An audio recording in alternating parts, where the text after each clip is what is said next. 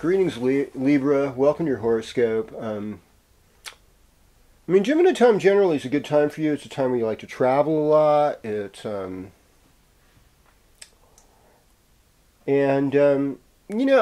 could see you with Rahu in the ninth house wanting to break rules to get someplace right now.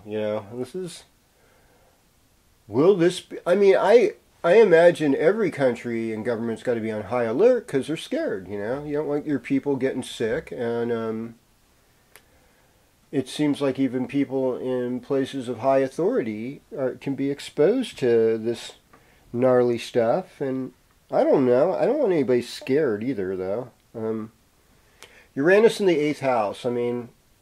I guess, is this the time to put on one of those stimulated gloves and then meet somebody online? That's kind of weird, but I could see Libras doing that right now with Uranus in the 8th house. It's just like, there's always that surprise, I'm here. Oh, well, Yeah, because this has got to be the spring where there's probably had the most sexual tension built up since the boys came home in World War II.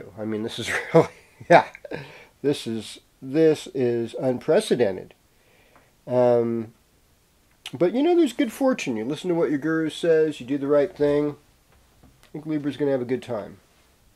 Could have a long distance love affair. Okay.